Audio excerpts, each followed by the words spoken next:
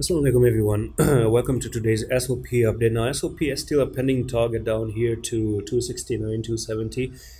It's not a good time to actually get very excited. I just turned on the Bollinger Bands and it seems like we are going to get a little bit of price compression with the Bollinger Bands. So I'm looking forward for the middle line here and the lower line right there to make a little bit of a price compression until tomorrow, something like this. Okay, so the prices keep moving until we don't get a push, maybe to the upside, make a little bit of relief in the weekends, or maybe just continue with the downtrend. Okay, so my take on this one is, as long as you're not really on a technical target of 270, then nothing is really good to talk about and invest about. Okay, so that's the 1 hour time frame. Right now on a 4 hour time frame issue, you're putting in a little bit of a bearish pattern right now, which is known as bearish harami candlestick. So this is in effect, what I would say is, if somehow, I'm just gonna hide this thing.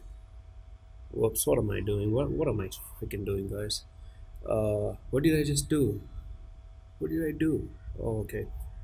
Yeah. So what I want to say is if you do come down to this up to this level here, 337, because that's where the resistance really is. 1, 2, 3, 4. You go up like this, break it out, back test it, and hold it.